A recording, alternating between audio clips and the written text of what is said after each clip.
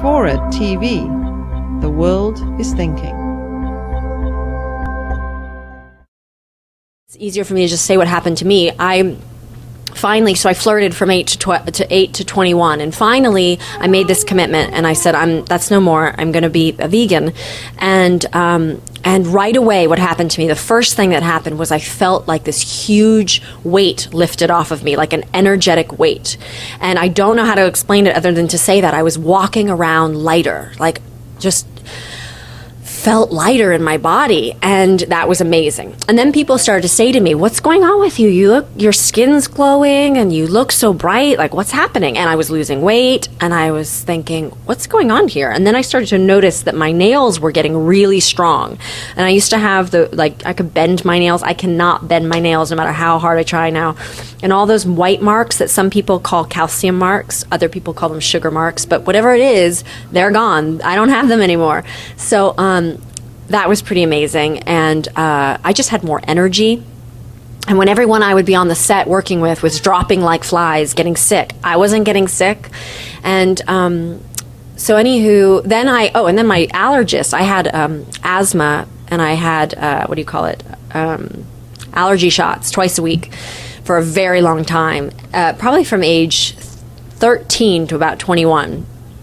And suddenly my allergist wrote me an email and said, I haven't seen you in a long time. What's going on? And I said, oh, well, I went vegan about a year ago, and I guess I didn't need to come anymore. I just sort of forgot.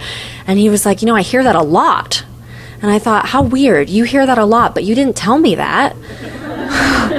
Like, what's going on here? And that happened to my cousin, too. He had a open heart something or another horrible at a young age. And he went, and I sent him a basket of vegetables and a bunch of, instead of flowers, and a bunch of, because he's a hardcore meat eater. And I sent him all this information on heart disease and how you can help yourself. And he brought it to his doctor, and he said, my crazy cousin says that if I do this, I don't have to be on all these medications. And the doctor says she's right. And he goes, well, then why didn't you tell me? And he goes, well, would you do it? And he was like, I don't know. And so it's like this crazy thing that we all know that this really is the answer, but we're all just sort of slowly not doing it. And there are a lot of people that are. So Dr. Colin Campbell, Dr. Dean Ornish, Dr. John McDougall, there's Dr. Caldwell Esselstyn, a very famous heart surgeon. All these people are curing cancer, curing heart disease, curing diabetes, daily. And so this is not like some crazy idea that I had and I'm just sort of like, woo, there's hard science and medical research behind all of this. And Einstein even thought it was a good idea. And anyway, I list in the book all kinds of amazing thinkers and people that might inspire you, that you would go, wow, that's such a beautiful quote. I didn't know that person said that. Or the fact that Bruce Lee was a vegetarian and he was an incredible athlete. And that you look at this Robert Cheek. Is Robert Cheek here tonight? No. Okay.